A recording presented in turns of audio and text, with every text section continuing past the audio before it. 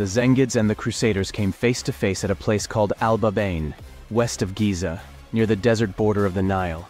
The Crusader army was greater in number and stronger in arms than the Zengids, so Shirkuh and Saladin started discussing a battle strategy. Saladin would impersonate the central commander of the army and pretend his soldiers were the central contingent.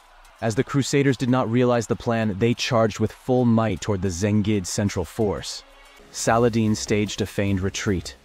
The Crusaders chased Saladin and fell right into his trap.